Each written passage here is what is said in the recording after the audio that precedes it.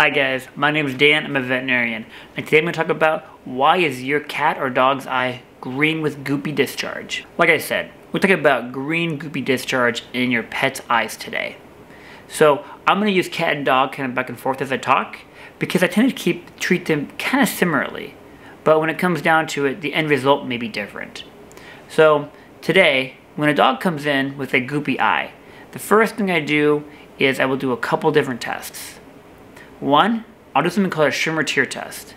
I will test to see how dry the eye is. Because sometimes we get dry eye, where tears are not being produced, and that will cause a very mucousy, dry eye. The eye can feel like sandpaper, people say. So as they go to blink, there's no tear production. And if there's no tear production, the eye is not hydrated and it gets goopy, and it's more likely to get infected and irritated. If that's normal, the next thing I'll do is I'll numb the doggy's eye. And then I'll put some eye drops in there, which is fluorescein stain. Just like humans, I'm looking to see if there's any trauma to the eye. Did we get scratched? Did we rub at it too hard? The fluorescein is really cool, because on the eye, you have the cornea, right? The clear part of the eye, just like the clear part of a camera.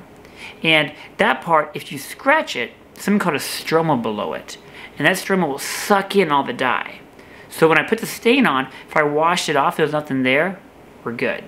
But if I wash it off and there's a little circle of green on the eye, I know we scratched our eyeball.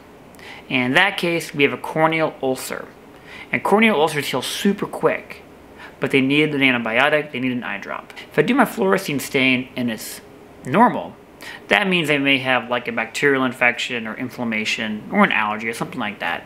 And that will change my medication a little bit. So I'll be focusing more on infection or inflammation or allergies, and I may do a combo drop instead of just a pure antibiotic. Another test I'll do is called tonometry, just like something that you would have done at your own eye doctor.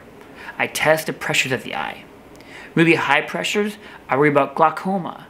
Really low pressures, I worry about inflammation in the eye. In cases, the eye heals really quickly and it gets worse really quickly. So the one thing I stress to everybody, please go in and see your veterinarian ASAP if you feel like your doggy or your kitty has an issue. Because when we start treating the eyes, most of them heal very quickly, like 3 to 5 days to start cleaning up beautifully. But gone untreated, if you get an infection in that cornea, it can progress very quickly. Now granted, if I can't fix the problem or if it seems too daunting for me, I can always refer you to an ophthalmologist, a doggy ophthalmologist. And most bigger cities or medium-sized cities have eye specialists. I know here in Omaha, Nebraska, we have one and she does a great job. So cases that get too daunting or need, eye surgery beyond the eyelids and the third eyelid, I'll just send them over there and that doctor does a great job for us. I've even sent my own dog to see an eye specialist before, back when I used to live in California. And we went out there and that doctor said I was doing a great job, so I stayed with it. But like I said, eyes change quickly, so you gotta make sure that you're fixing the problem when you're treating.